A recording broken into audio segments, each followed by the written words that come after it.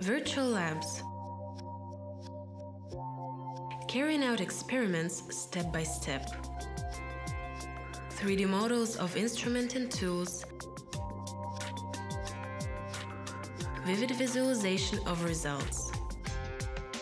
What will be the next stage in the technology development of virtual experiments? The most consistent way would be development of the virtual simulation environment technology. It can represent both ordinary virtual labs and almost real interactive virtual models of production plants.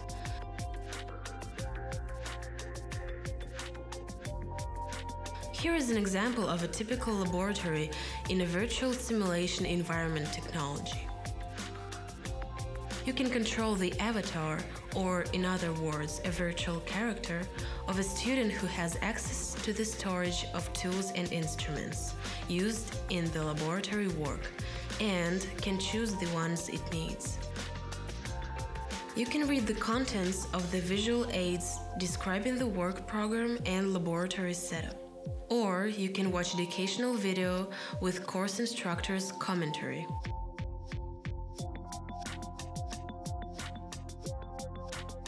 Armed with the necessary knowledge, our avatar is able to easily assemble a laboratory setup by setting its components on the bench. Now directly to the experiment. In this case, it's the manometer verification, although such experiments can be much more complex.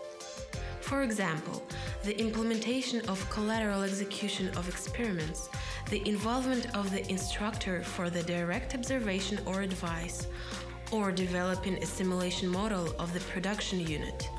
All this can be presented as the development of the proposed technology.